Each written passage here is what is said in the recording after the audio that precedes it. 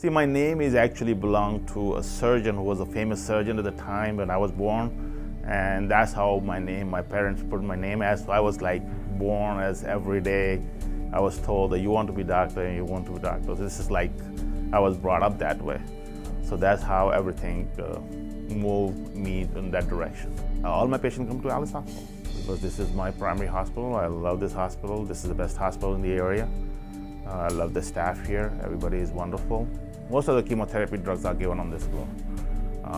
We do a lot of pain management for that patient. We have palliative care services, and we provide all the other hematologic, oncologic services, which mostly the consultations and routine admissions for other reasons other than cancers. You feel that you deal with the patient, you take care of them, they appreciate you, you kind of see them getting better, and that makes you feel that you have achieved something in your life and you have done something good.